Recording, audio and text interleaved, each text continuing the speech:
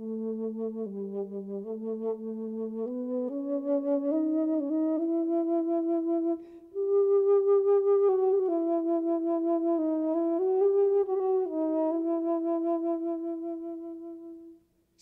True presents Music as Medicine, the art and science of healing with sound, with musician, composer, teacher, and author, Gardner. And now, Music as Medicine, Session 1, Life is Vibration, with Gardner.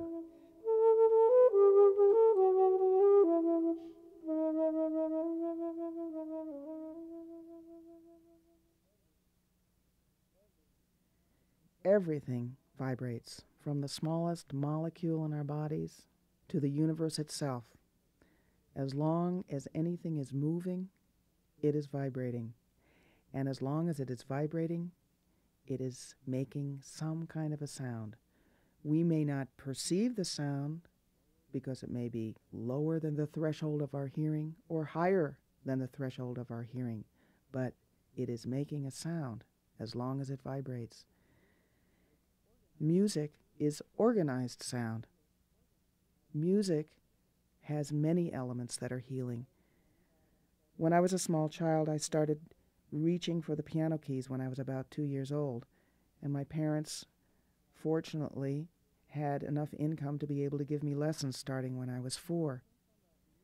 And I came from a musical home. My father and mother both sang. My mother played Chopin on the piano and Beethoven sonatas, so I always had music around, and I always knew I would be a musician. As far as music and healing, I didn't know that I was writing healing music until 1975 when I put my first album, Moon Circles, out. And I had written this album in order to heal myself. I'd come out of a difficult marriage, and I was very vulnerable at the time, and this music is what healed me. Well, when folks heard this, they said, "This is such healing music." Well, I knew it healed me, but I had no idea that it could heal other people.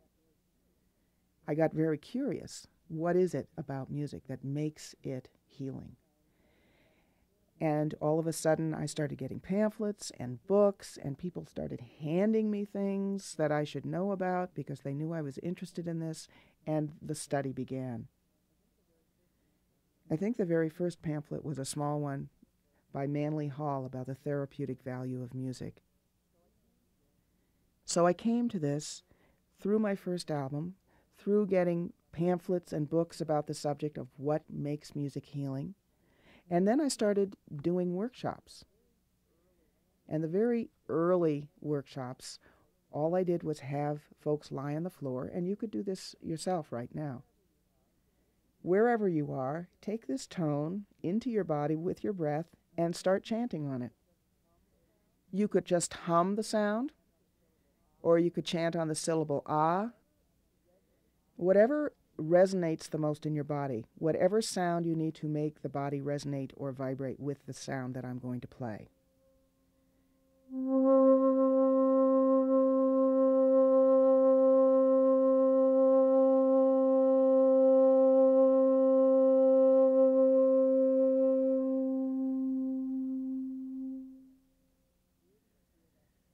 Where do you feel that tone in your body? Now let me try another tone and see if you feel it in the same place.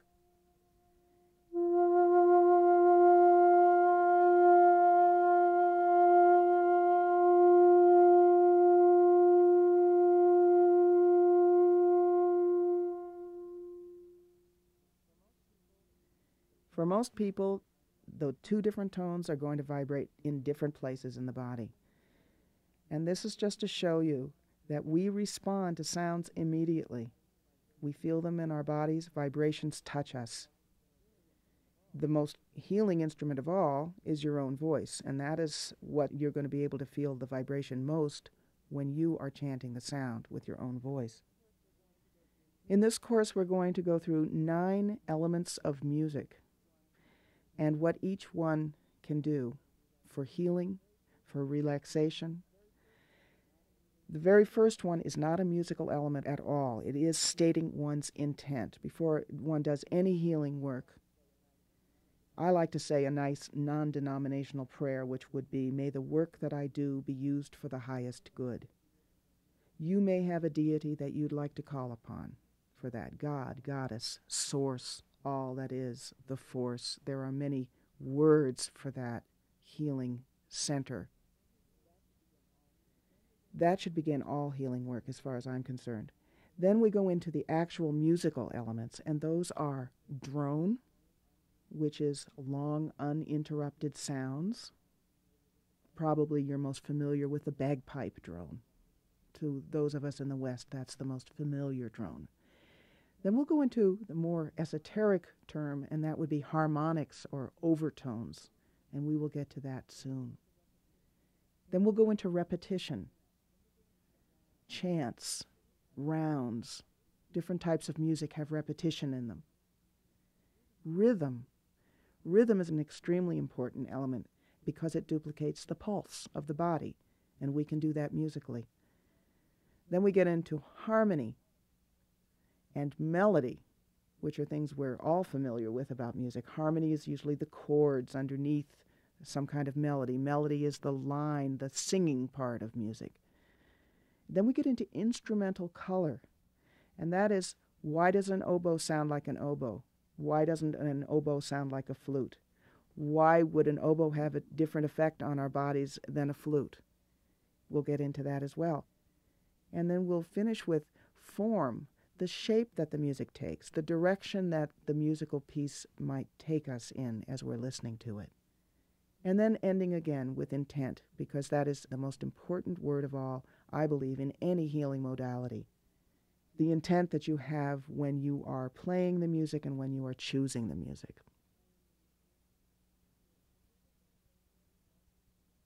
Have you ever thought of what life would be like without music?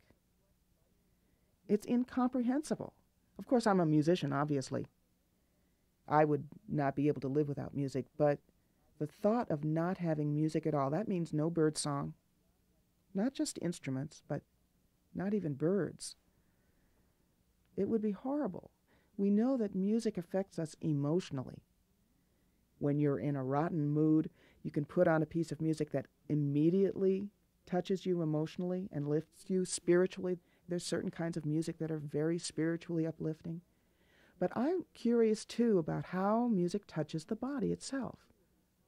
And in our earlier experiment, wherever you were chanting along with my flute, you felt that music touched your body.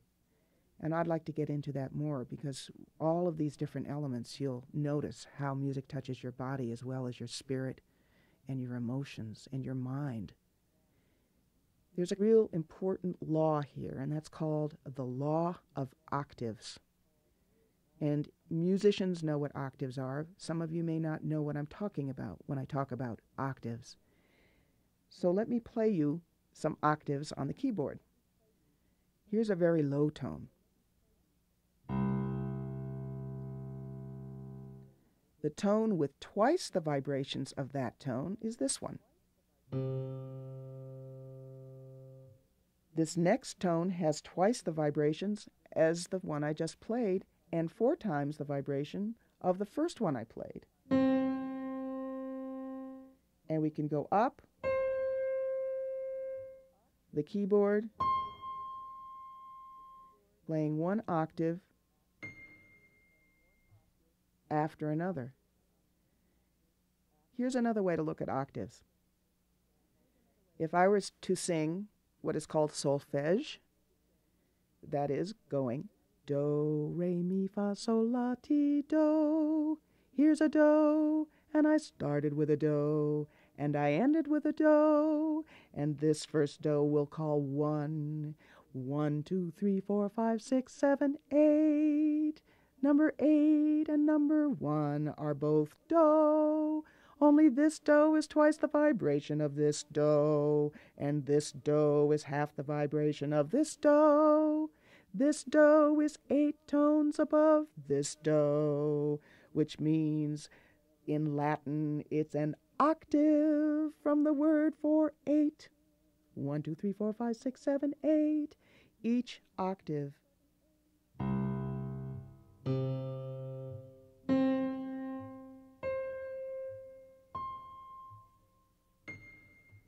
is a multiple of the very first note that we heard. And this law exists in nature, and it exists in music. When a young child sings a nursery song, say, Mary Had a Little Lamb, they'll go, Mary had a little lamb. Well, it may be too high for Dad to sing way up there, so he'll sing, Mary had a little lamb. Why does it work? If Dad is singing the lower tone and the child is singing the higher tone, how do they get along? Because they're singing in parallel octaves to each other. And since octaves are all multiples of each other vibrationally, then it works. Color is also comprised of octaves, octaves of sound, octaves distant from each other. If I played what is called a C in music,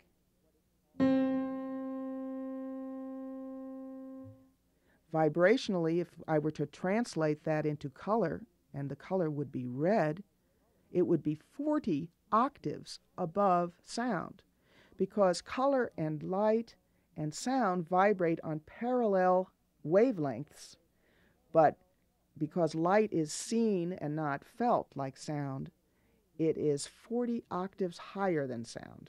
So when you think I've just played a few octaves here,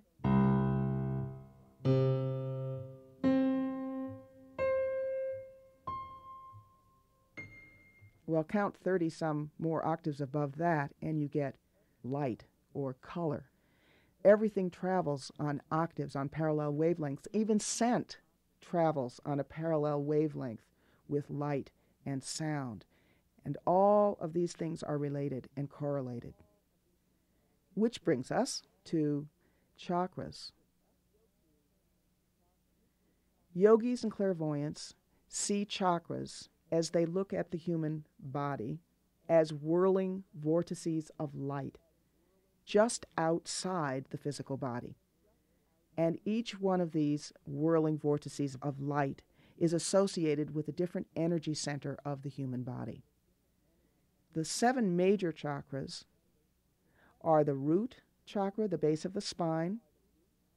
Again, these are energy centers not in the body, but seen as whirling vortices of light just outside the body.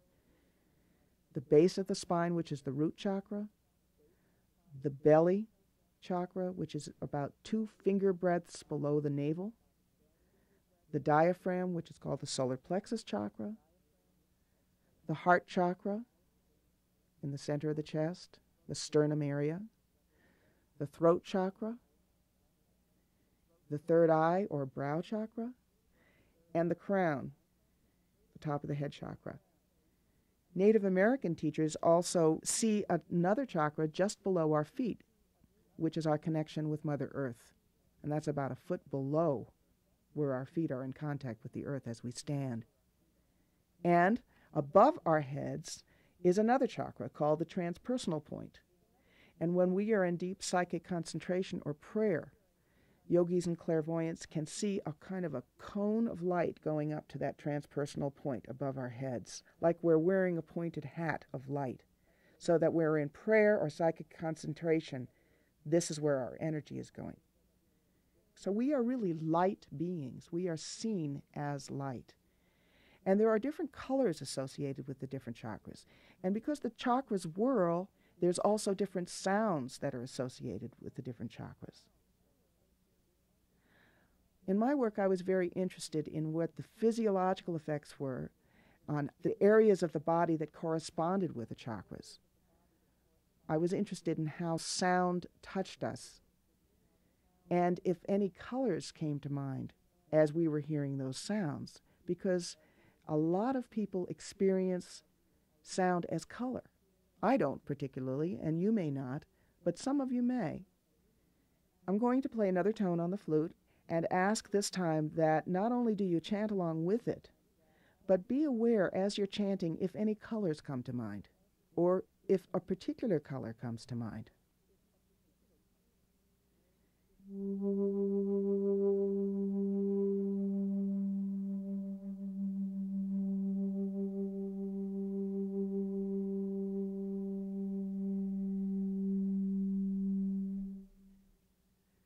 keep chanting on that tone.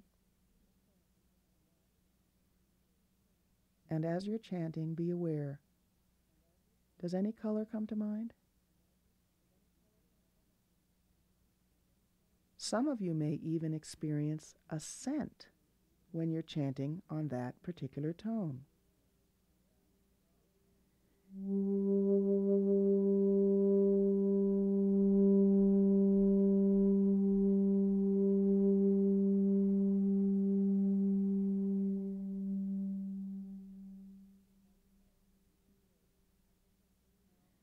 Good.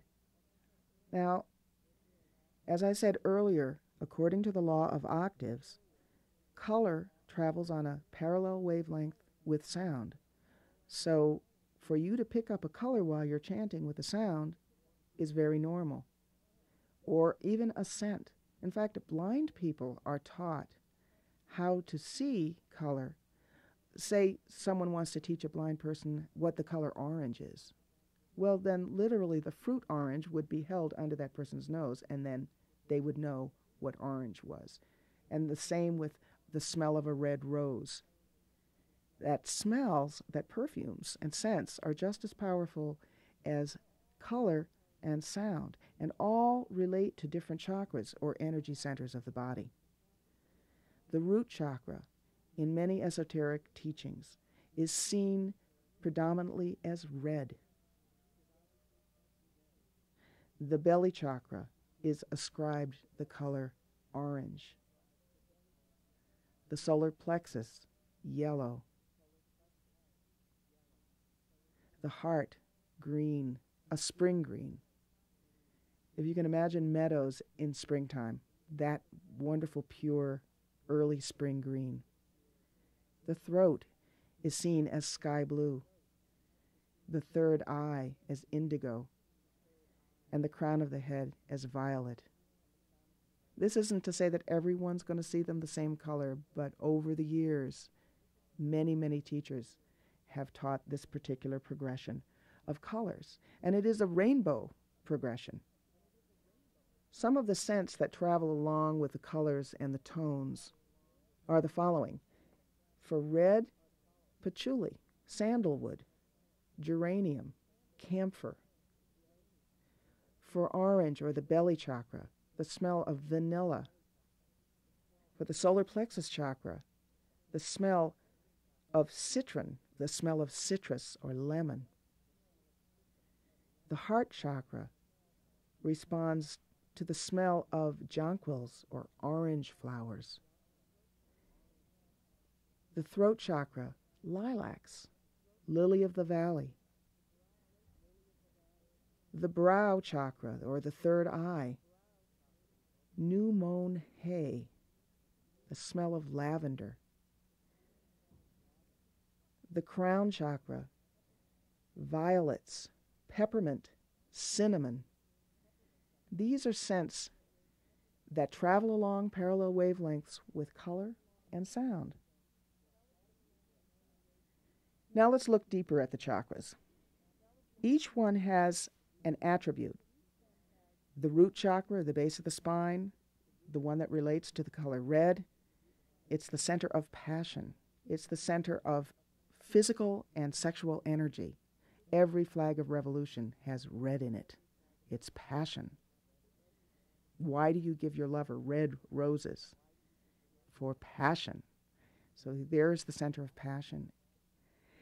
The belly is the center of the emotions and feelings. The color orange is associated with the belly chakra.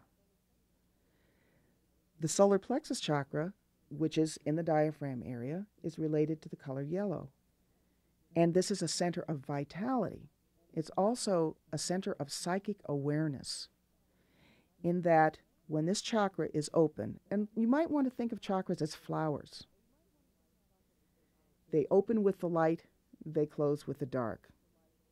Sometimes our chakras are wide open, sometimes they're really closed. They're receiving energy or they're not receiving energy. When we're doing healing work, we want the chakras to be wide open, but we do not want to be walking out in traffic with our chakras wide open because we are taking on too much. We're taking on too much energy. This solar plexus chakra is like a radio receiver. When it's wide open, it's taking on all kinds of input, all kinds of energy from everywhere. And so it's not really great to be walking around with our solar plexus chakra wide open all the time. It's a center of vitality, but it's very good to remember that when we overdo it with coffee or alcohol or any drugs whatsoever, that's making that center wide open. And you can consciously close that chakra, not clench it, but close it so it's not so wide open and receiving at that time. As I say, there's times for them to be open and there's times for them to be closed. Then we get to the heart chakra. This chakra responds to the color green, that wonderful spring green that we talked about. And it is the center of compassion and the center of healing. The throat chakra, the sky blue energy center, is the center of communication and creative expression. And it's very interesting how many people today have throat blocks. They're either not able to create, they're in a creative block like writers and artists, and they get terrible throat problems as a result, or they're not able to say who they are. Perhaps they're going through a difficulty in a relationship, and their throat will just clench right up. And so here is the center, the throat, the center of creative expression and communication. I thought it was interesting that a president recently, whenever he would speak, he was called the great communicator, and he will go nameless here, but they would have a bright blue background whenever he spoke. And I thought it was really interesting psychologically that whoever set up the stage for this great communicator to speak would set him up with this bright blue background because it was helping him get across what he had to say. Now we get to a more elusive color and the third eye, the indigo. You might think of indigo as the color of a brand new pair of blue jeans, or the night sky at new moon. That's indigo. It's kind of a luminescent, slightly purplish, deep, deep blue. This is associated with the third eye chakra, and this is the center of insight, intuition, and perception. So if you can remember, indigo, intuition, insight, and perception. And then the crown chakra, the one at the very top of your head, is related to bliss, the feeling of oneness with all that is, universal consciousness, and violet. So you see how each chakra rises from the physical to the emotional, to the mental, to the spiritual. And chakras also respond to different vowels. And I find this very interesting. The root chakra responds to the syllable oo. The belly, o. The solar plexus, aw, A-W. This could be regional. You may pronounce A-W a different way than I do, but aw for the solar plexus. For the heart, ah, A-H, ah. For the throat, E-H, eh.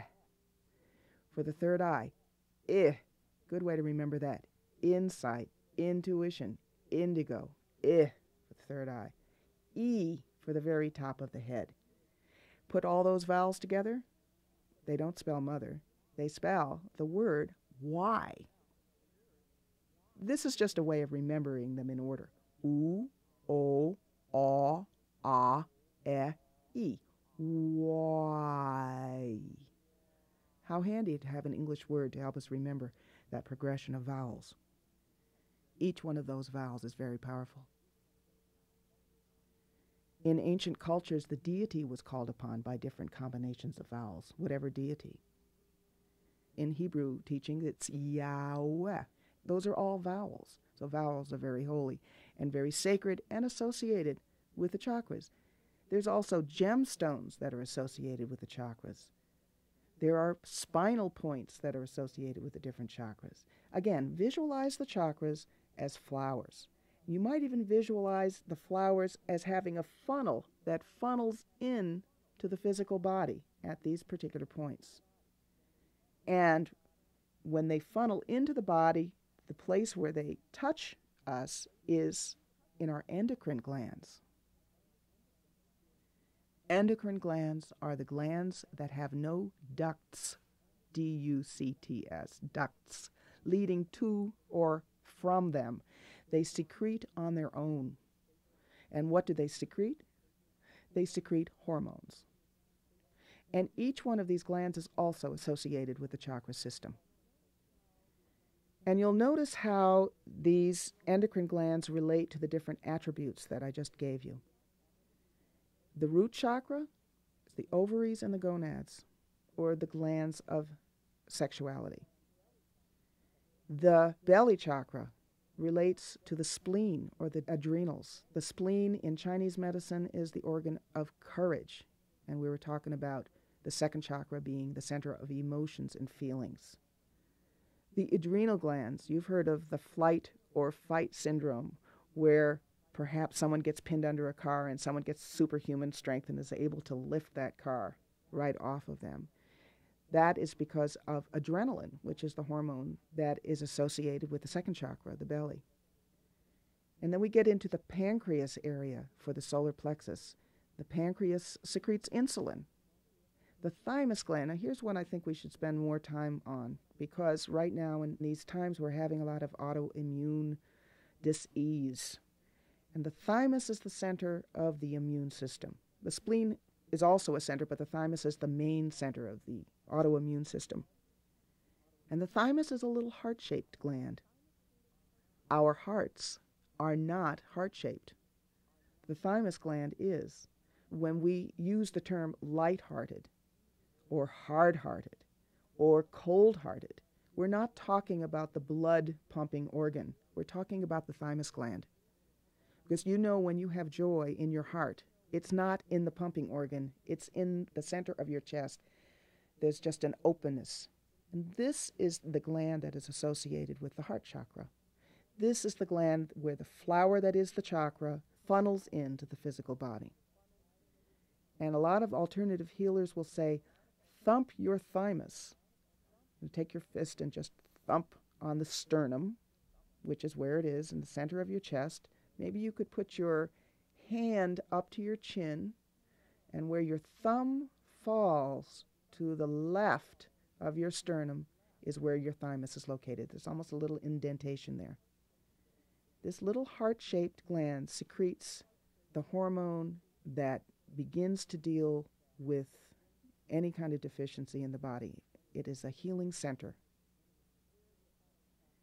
Where your Adam's apple might be, you'll have a gland called the thyroid gland, and that means shield in Greek. Thyroid comes from the word meaning shield.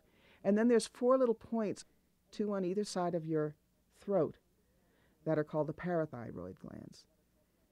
And these glands are associated with the throat chakra. When we get to the third eye, we get to the pituitary gland. That particular gland is kind of in charge of all the other endocrine glands. The endocrine system is really quite fascinating. These ductless glands secreting hormones. In the last century, they called hormones humors.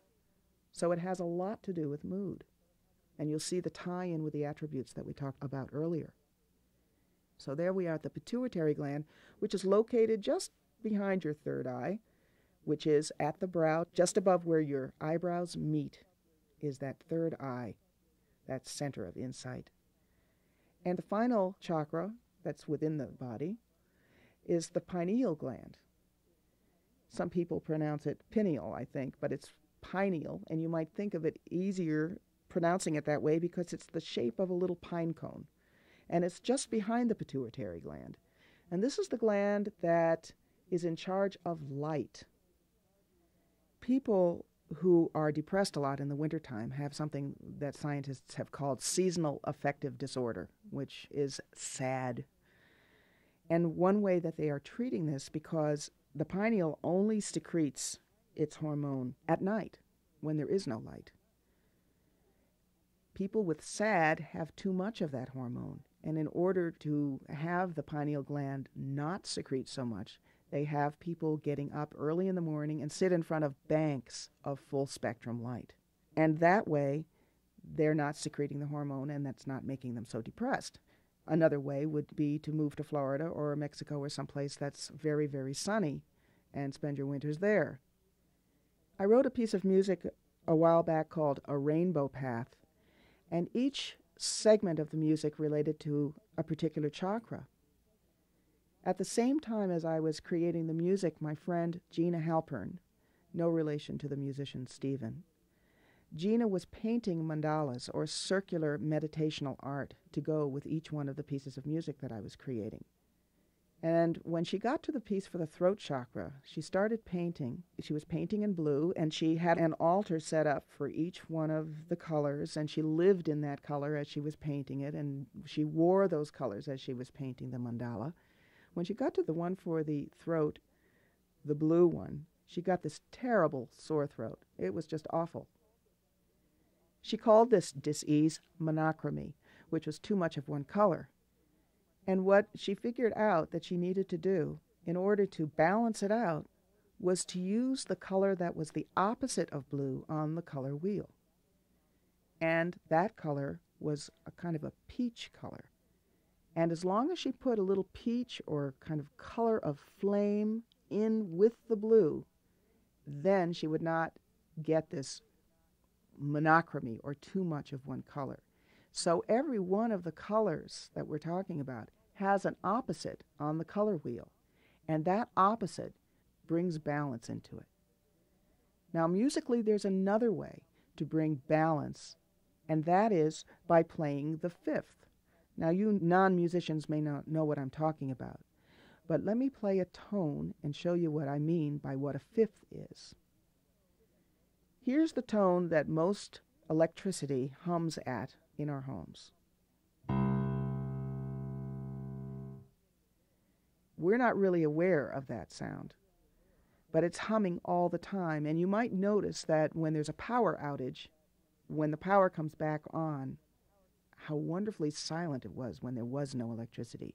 That hum is humming in our walls all the time. So we live with that at all times, this sound.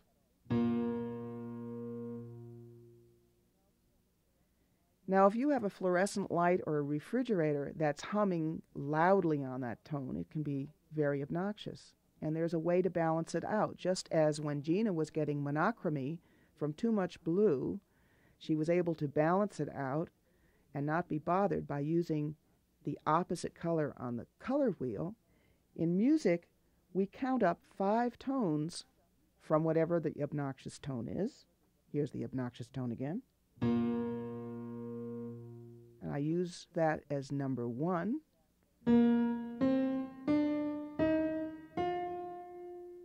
1, 2, 3, 4, 5. If I take the 5, which in music we call the fifth, and combine it with the sound that is not good, I will get this.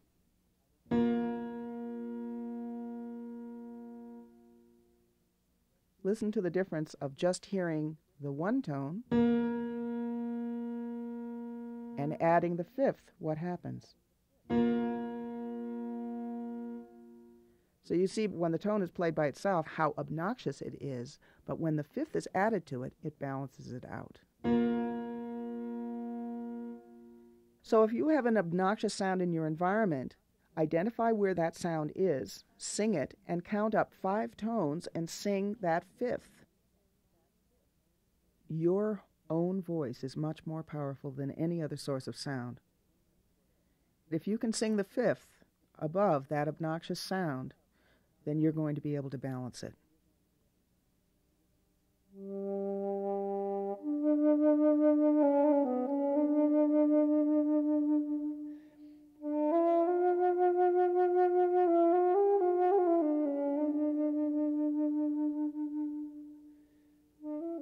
This concludes Session 1.